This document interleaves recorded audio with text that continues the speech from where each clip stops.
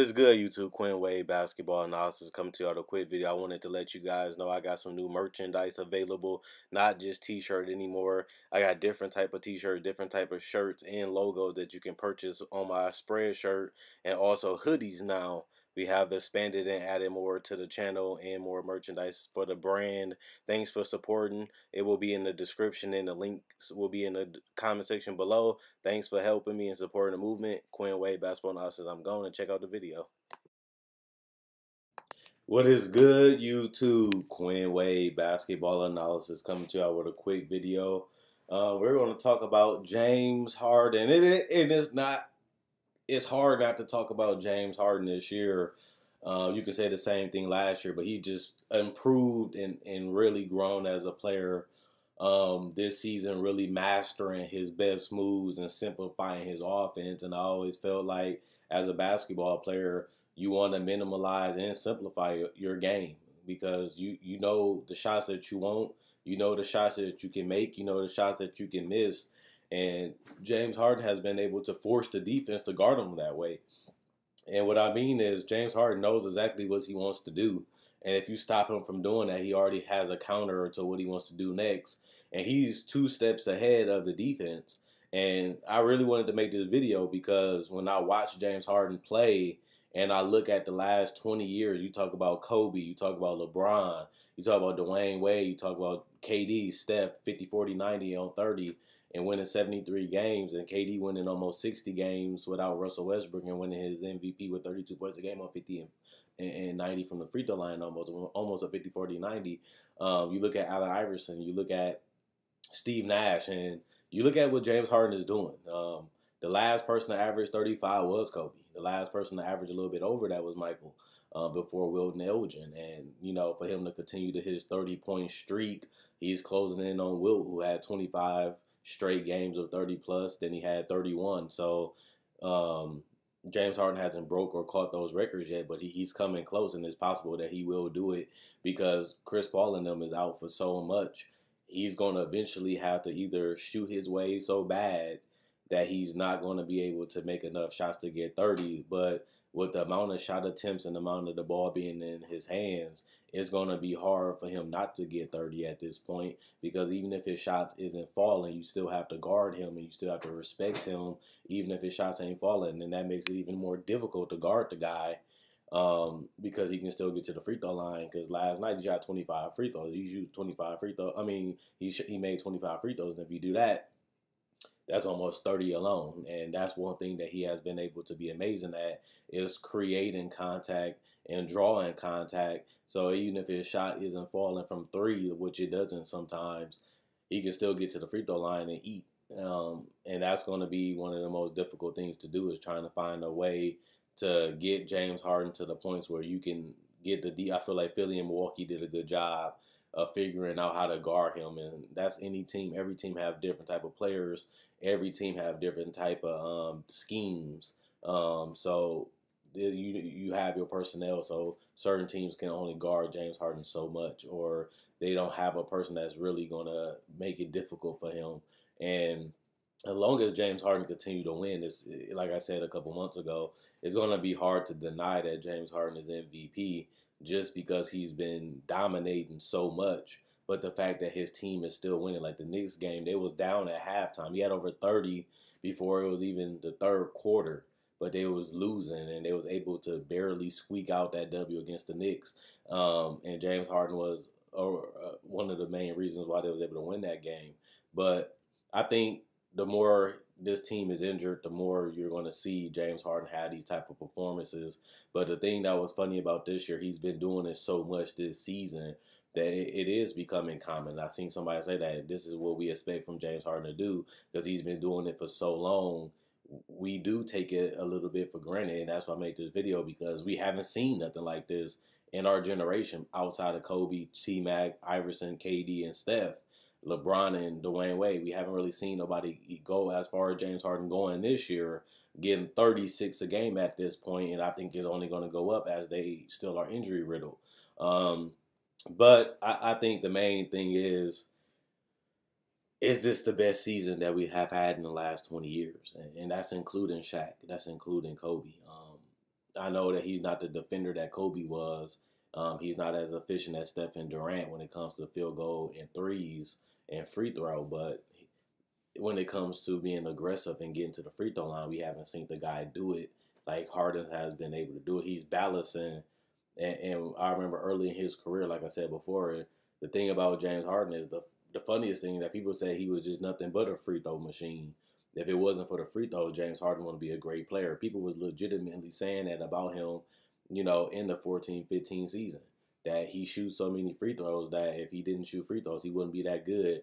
Now he's showing you that he can score even more than ever. And he don't even need the free throws at this point because now he has a go-to move. Now he's getting to the paint and finishing amazingly.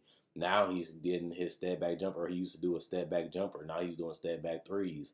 And the guy is phenomenal. Like, it's crazy, seeing on your Bleacher Report or your app or on your computer that the Rockets are playing, and you just expect James Harden to get 30 plus automatically. Like, oh, they playing the Sixers, or oh, they playing the Knicks. We already know James Harden playing an A, and you just want to know what he's going to do.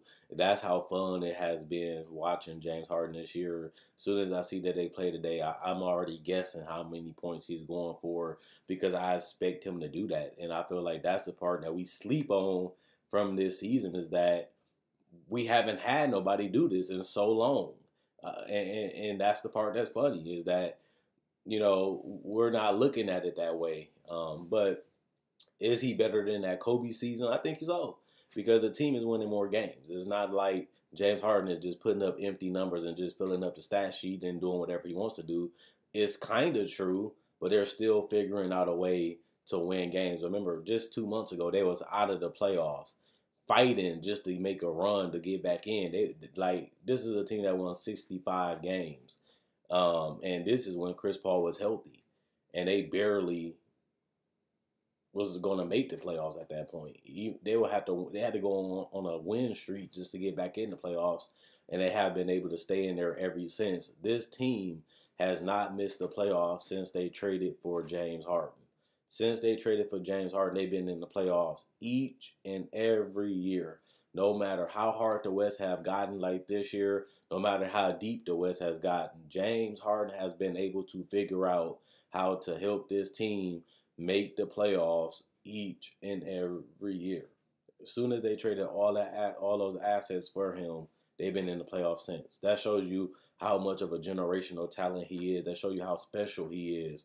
That they literally traded for a guy and took a gamble on him, and they have been successful. They even went to 2 Western Conference Finals with James Harden as their best player. So at the end of the day, I have to give him credit. I know James Harden, and it is kind of fun, like I said, checking and seeing who they play and just guessing how many he going to go for. And then you can't wait to see what it is at the end of the game because he has become a show. This is the James Harden show this year. And I feel like the winning has helped him catapult himself into the MVP conversation. And if he can win back-to-back MVPs, we haven't seen that in a while either, since LeBron. So it shows you how rare the things that he's doing is. And 36 a game is ridiculous. The scariest part about it is that the season is still nowhere close to being over. We still got over 20 games to go. So this can go up to passing Michael. Remember, Wilt averaged 37. Michael averaged 37. James Harden, the way he's scoring over 37 to 50 points, over 40 points. He can continue to go up to 37, 38 points a game and tie Elgin Baylor. And it's realistic because Chris Paul and Clint is still out. So they still need somebody to replace that type of talent offensively, and it's going to have to be James Harden. If he wants to win, this is what he's going to have to do. And when I played basketball, I said the same thing. Once you lace up them sneakers, at the end of the day, this is who you got on your team. This is who you're going to have to ride for. This is who you're going to have to trust and believe in because it ain't going to change. Once that game start, y'all locked into this is who I got to play with. And he's going out there knowing how terrible and how beat up this team is. And he's just going out there and giving them a chance to win basketball games. And he has been able to help them do that. I know Eric Gordon has hit big shots, to tie games and to win games. And it's not all James Harden. It may look like it, but he still have to pass the ball. he still need his teammates to do their part defensively because he can't guard everybody. And we all know James Harden is not a great defender anyway. But they're doing their part. They're trying to help him throughout the game, and James Harden is being the leader. He's going out there giving his all. He's going out there trying to help his teammates get easier shots, and he's taking a lot of attention off of them. A lot of these guys wouldn't be the players that they are without James Harden because he makes their job so easy because of the attention that he draws. And at the end of the day, I'm enjoying it. I'm loving it. But I just wanted to know. I don't really know, but I wanted to know what you guys think. Do you think this is one of the best seasons or the best season in the last 20 years? I think it's up there. And like I said, the scariest part about it is he can continue to get better. As this season continues to go, they're going to need him to continually do this if they want to win games. And if he does, his numbers is only going to continue to increase. And we really don't know where it's going to be at game 82 because he's not going to be able to rest. The way they going, he's going to have to play all. Well, he's not going to play all 82 because he missed games already. But he's going to have to play the rest of this game, the rest of this season. And the scary part is he's doing so much. Will he pull a hamstring? Will he get a significant injury? Because he's getting beat up. He's getting toe up. They going under him when he's shooting threes. They're forcing him. They're being real physical with him. They're trying to knock him around when he goes to the paint. Can his body hold up? Can he take the hits? Can he take the grabs and the pulling of his arm and the hitting them full power with somebody that's 250 to 280 pounds? Can he continue to take that wear and tear? And it's a good question because he has shown this year that he is human. It don't seem like it. It sounds crazy, but James Harden is a human being. But I think the biggest criticism is just his efficiency. 5 turnovers a game, 44% from the field. You'll think that he'll shoot a lot better from the free throw line. I think it's just nitpicking and a little bit childish, but I feel like for him to average 36 points and still get 8 assists and still help with 6 rebounds a game with the type of offensive load that he has carried, with his ability to still be able to help them win games and help them close games, I feel like, it outweighs the flaws of this season.